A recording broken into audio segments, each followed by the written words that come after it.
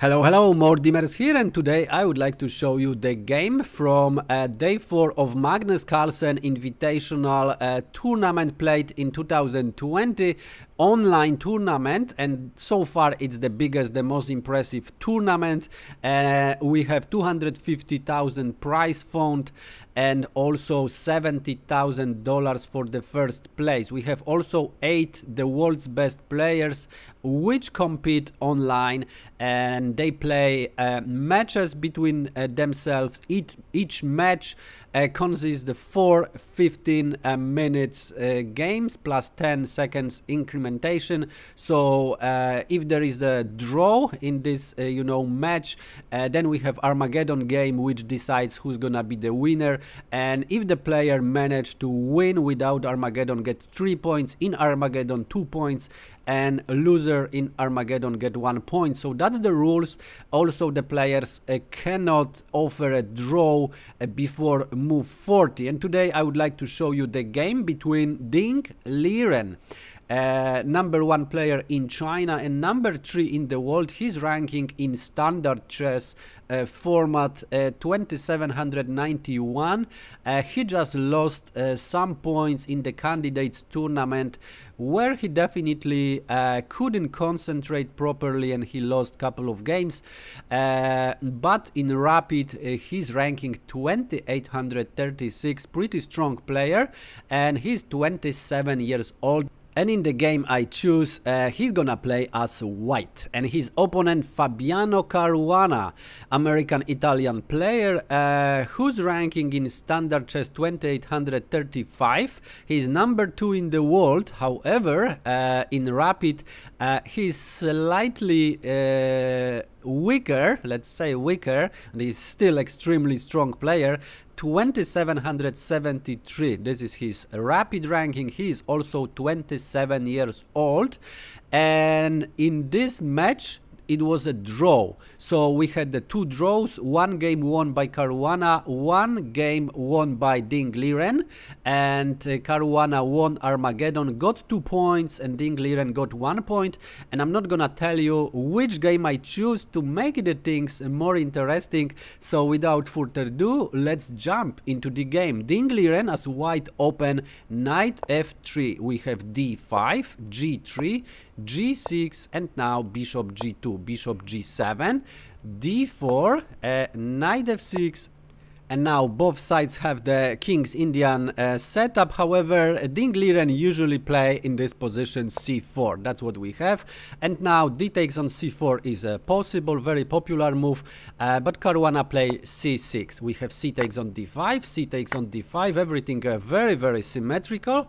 We have knight on c3 and castle by Caruana. Knight on e5 by Liren, e6, and here castle is the most popular move, but Liren play bishop on g5. And here also black can play a queen on b6, putting the pressure on d4 and also on b2, and also avoiding this this pin. However, we have h6, so kicking the bishop, and here bishop f4, and this position actually was reached by Liren couple of times. We have knight f on d7, now challenging all these pieces in the center.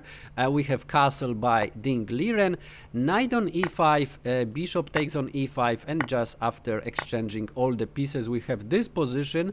Knight on c6 was played, and Liren had this position. We have queen on d2, so he knows exactly what to do. King on g7, and in the game he played in 2017, which he drew, he played f4. That was his idea, f4, and after b6, knight b5. So playing before move bishop on a6, and then he just jumped knight on d6. That was a draw, but he had a very comfortable outpost for this knight. However, here he decided to get the different approach for the game, and he played rook a on d1. We have b6 in this position, f4, and now bishop a6. So now knight on b5 is not possible. We have rook f3. rook on c8 by Fabiano Caruana, and here Ding Liren start to attack, and he play g4. So he decided to attack on the king side, and this rook can be very dangerous. For now it's supporting moves like f5, but it also can go to h3. And after moving f5, the queen would be very dangerous together with this rook, you know, looking at h6 pawn. This is why Fabiano Caruana play queen on h4. We have rook on g3 by Ding Liren, so defending the pawn. And here rook h8 probably should be played by Caruana, but he play h5. And actually Ding Liren had the chance here to get the pawn. G takes on h5, and black actually can take this pawn because they would go to very unpleasant position. So for example, queen on h5, rook h3, queen f5, and now e4. D takes on e4, knight takes on e4, rook f on d8, attacking the queen, but now knight d6, and this knight is in very nice position, attacking the queen with the tempo eventually, also attacking this rook. For now the knight is pinned if the queen is moved, so very interesting position, but much better for white. So Ding Liren could go for this kind of position, but he decided to play g5. Now this queen, look at this queen, it's locked there, but it's not so easy to actually trap this queen. We have rook f on d8, and now rook on h3 attacking the queen, queen g4, rook g3, queen h4, and now rook f1.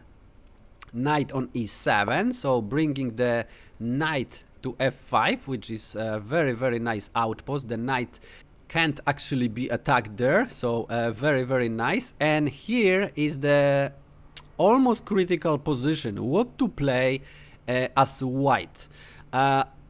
The best move is knight on d1. Knight on d1 with the idea of trapping the queen, because knight can go to e3, can go to f2 and control g4 square. Very dangerous. So for example, knight on f5 and now rook f on f3. And knight on g3 is impossible to play. But anyway, you know, rook on h3 is coming. Then knight on f2 is coming, so queen would be trapped. So if knight on g3, h takes on g3, queen g4, and knight e3, and the queen is trapped anyway. So because the knight also controls f5. So some similar variation was possible, but Ding Liren decided for f5, and here is the really critical position. Of course, f6 is coming, which is very dangerous, but how to play by black? What would you play in this position? If you would like to play knight on f5, then congratulations, this is really the best move, but not because it looks like it looks the best. It's good because after rook on f4, trapping the queen, black actually have very interesting continuation, d4.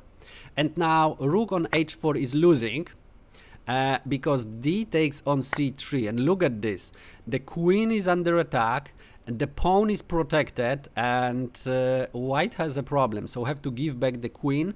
If queen goes to some like c1, then c2, and the rook on d1 is coming, very dangerous. And if queen on c2, then rook d2, and the queen is lost. Of course, queen can move, but c2, and then promotion is coming, and black would just win the game. So not this way. What about knight on b1? It looks pretty okay. However, black have very interesting move, rook on c2. And now this rook is hanging if the rook is taken, okay? So if rook takes on h4, then rook on d2, knight on d2, and knight takes on h4, and black stands better here. So this way, not really the best for white. But what are the other options? Knight on e4 also doesn't work for the same reason. So we have rook on c2. And now if rook on h4, we have the same position, exactly, just, you know, a different order. So this actually doesn't matter much. But if queen on c2, let's check this continuation, it's even worse. Because after queen on f4, rook on f3, queen can actually escape. So queen e5. And now white have not much to play. There is not much to play here. If exchange, I will just show you one of the continuations. If just exchange the pieces and bishop on e2, then this is interesting because black has extra two passed pawns, and actually the material is equal, but it's definitely winning for black in much easier game for black. So what else can be played here? This is interesting, but white have only one good move. Knight on d5, and it looks pretty crazy, but actually this knight protects the rook. So there are no tricks on c2, okay? You get it? So it's pretty interesting that knight on d5 is still, you know, keep the white in the game. If e takes on d5, then actually rook takes on h4, knight takes on h4, rook a3, and now this can be very dangerous. Definitely white stands much better. So not e takes on d5. Now black have to play absolute the best move, knight on g3, okay? It doesn't look good, okay? But look at this, rook on h4, knight e2 with check, king f2, and only now e takes on d5. And for the queen, black has the rook and the knight. And then, for example, d3 is coming, and black have quite strong position. White don't have easy time here. Queen on b4 is the only move which gives some chances, trying to get maybe somehow this way, but black can block it with the rook on c5, and everything is fine with the black position. And it's not clear how white can proceed here. So definitely this is the way to go for both sides. So first here, knight on d5. And then only move is actually knight on g3. So both sides have to be very precise here. Quite crazy stuff. However, Caruana play g takes on f5. And it gives opportunity to Ding Liren to catch the queen. So we have rook on f4 catching the queen. And now d4, very similar, but now knight on b1. And now you ask, okay, rook on c2, it should work the same way. Actually not, because after rook on h4, rook on d2, knight on d2, black don't have this move, cannot take this rook.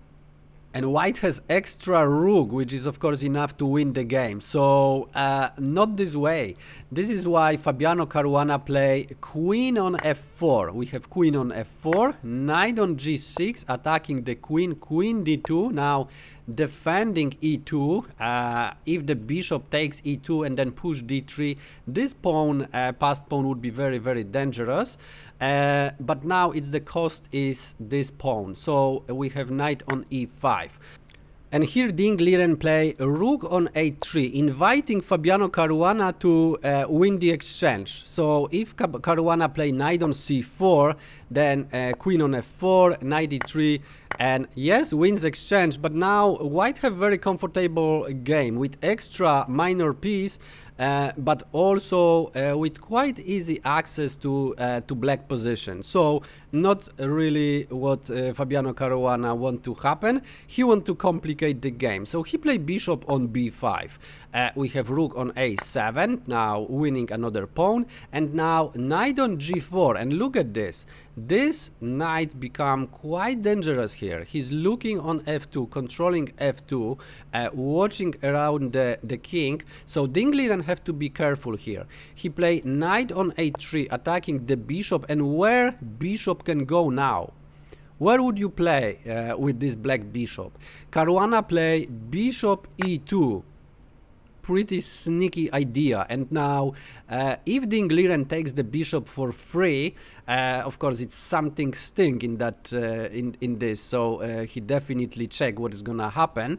But if he takes it, then rook c1.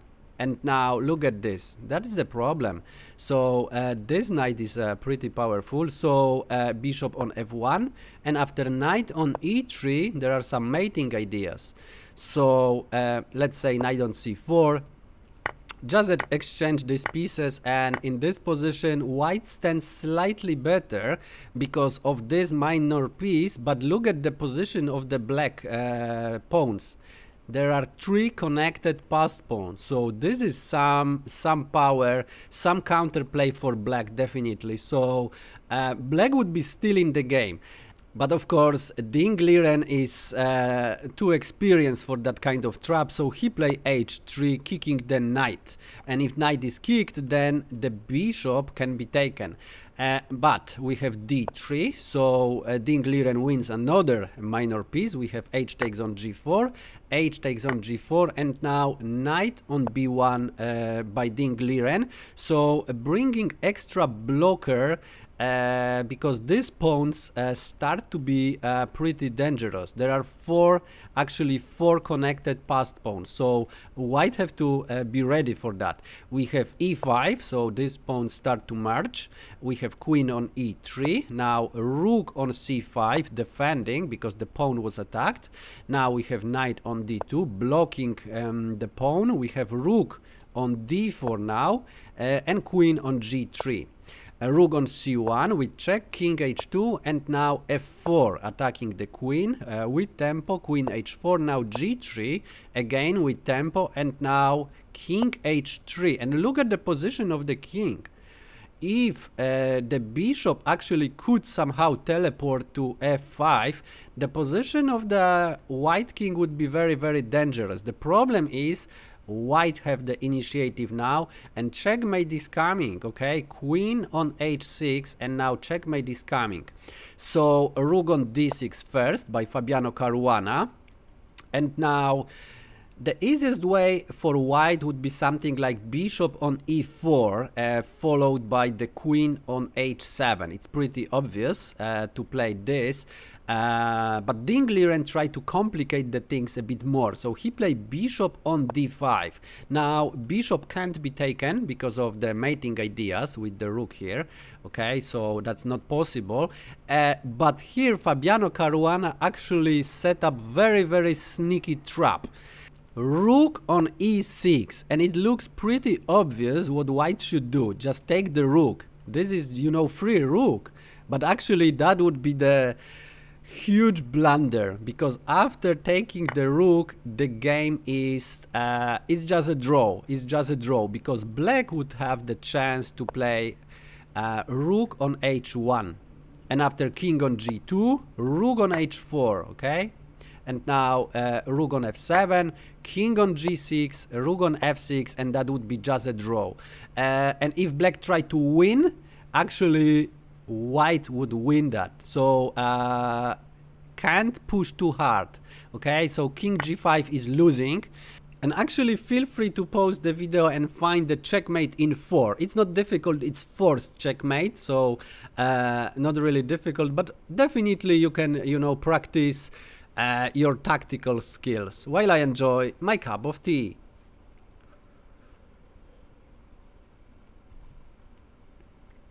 Okay, ready?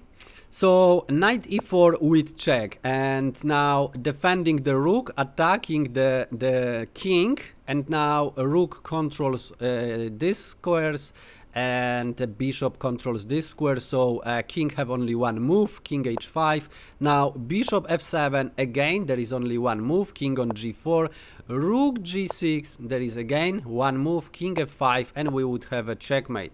So white would win. So you know, black cannot push too much in this position. After rook on f6, they just have to go back, you know, king g7, rook f7, and just accept the draw. If they try other way, king h8, it also doesn't work. It's also losing, because g6, rook h2, king g1, f3, but it's too slow. g7, king h7, and now knight f3, and it's winning for white. Okay, white's gonna win. Bishop f3, now just rook f3, and promotion is coming, so this is just losing. Okay, taking the rook and winning with the extra rook. So definitely very nice trap. However, black also have to be very careful to not push too much. Just take a draw in this position, of course, if the rook is taken. However, again, Ding Liren is too experienced for that, and he found the easiest way to the victory. He just play rook on f7, sacrificing this rook, but this is obviously the easiest way to the victory. So we have king on f7, and now queen on h7, king f8, the last trap. Of course, rook cannot be taken because the trap is still on the board. Okay, so this skewer would be deadly for white, but Ding Liren play queen on f5, attacking the queen, attacking the rook, and this time he can take this rook and of course win the game. So in this position, Fabiano Caruana resigned the game. Very interesting, very beautiful tactical game, and even Fabiano Caruana lost the queen in exchange for the rook. He still fight, he still set up some very sneaky traps and try to, you know, switch the score, but Ding Liren did very well and won this game. However, as I said, he lost the match, but in the Armageddon game, and he got 1 point, Caruana got 2 points. And if you like this game, press a like. If for some reason you don't like it, but I don't know why, but feel free to press unlike. Leave the comment if you have some favorite games from Magnus Carlsen Invitational Tournament. A lot of beautiful games there. If you have some favorite, let me know in the comment. And if you don't want to miss any, press subscribe, smash the bell button. Thanks for watching, and see you in the next one.